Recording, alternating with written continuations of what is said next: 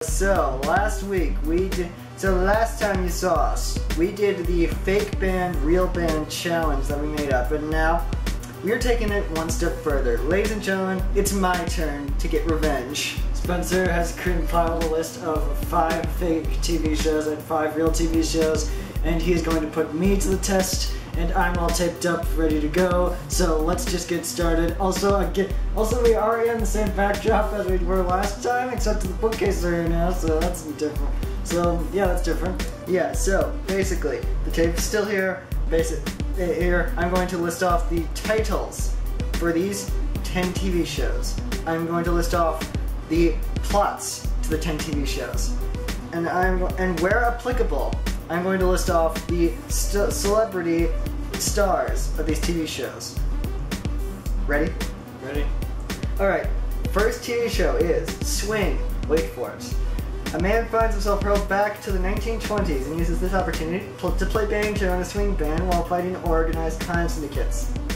I'm going to say that's real. No. Okay.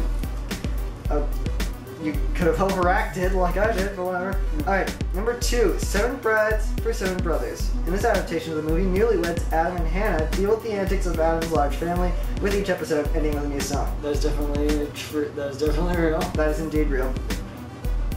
Alright, number 3, A Young Doctor's Notebook.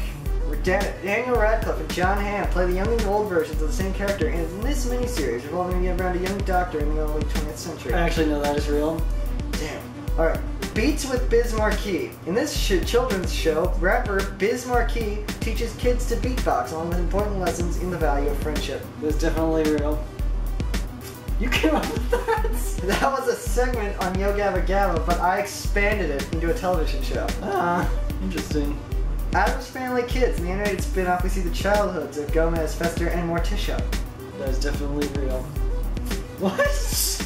I made that up. Completely? Wow, cool. Alright, number 6, Buddies, a home improvement spin-off starring Dave Chappelle. That's definitely fake.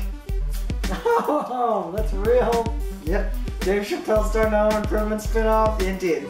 That sounds stupid. Number 7, Ford Nation, a talk show hosted by former Toronto Mayor Rob Ford. That is definitely fake.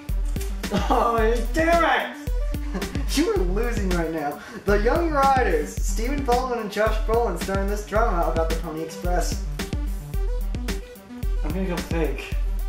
Ow! That hurt a little bit. Yeah, I should have pulled the other arm. Alright. Number 9, Blackout, a trivia game played entirely in the dark. It's fake. Alright, that is fake. Okay. And number 10, A Wind Named Amnesia. In a post-apocalyptic future, 1999 to be exact, everyone in the world loses their memory and reverts to their more primal state due to a mysterious wind. I say that's fake. You're right. Holy crap, you're good at this. Because that was indeed a crappy anime movie. Do not find it. Do not seek it out. It is crap. Alright guys, that's it. I win. I got 4 pieces of tape. Technically, I win because you lost 6-4. Well, that's why the 6 tape works, because of the winner. But whatever. All right, guys. Well, that's it for this week. I'm gonna rip this tape off now, and then hopefully we'll have something a little different for you guys next time. But until then, always remember: never forget. Painter's tape doesn't hurt. Use duct tape. Yeah. Bye, guys.